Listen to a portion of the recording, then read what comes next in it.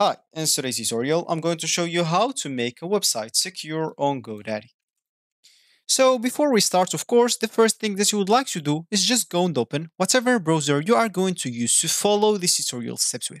Here in my case, I'm actually using Brave, but of course in your case, you can use any other browser could be possibly working for you.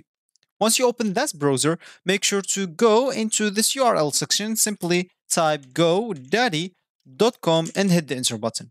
Of course, that should take you into this page.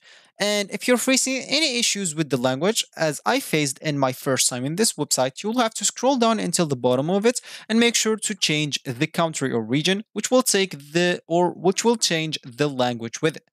Of course, if you want even to change the currency, that will be possible.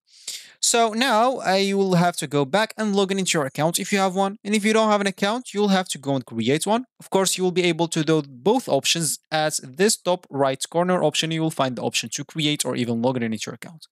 Once you did one of those two options, you'll find yourself on this screen, which is going to be your home screen or your main screen on the on GoDaddy website. So as we said in the beginning of this tutorial, we would like to make our website secure. So if you want to do that, of course, you'll have to get to the products page first. Click at your name at the top right corner, then click at my products, which will take you to the products page.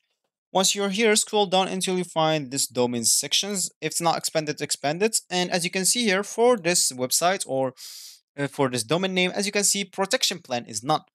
And if I want to make my protection like plan is good and or I want to make my website secure, I can simply click at updates or upgrade protection.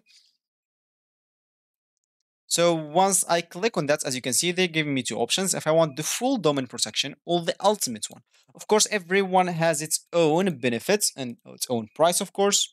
As you can see, for the first time you're gonna pay those, you're gonna pay it less. But of course, if you're gonna renew, this is gonna renew for $10 kind of, and this is gonna renew for $30. So choose whatever suits you. Of course, you can read here all the benefits that comes with, and once you finish, choose whatever you want. You can select checkout, which will take you to the cards, and you can buy it by entering your credit card numbers or PayPal or whatever you're gonna buy with it. So this will be actually for this tutorial. I hope you like it. Thank you guys for watching it. Goodbye.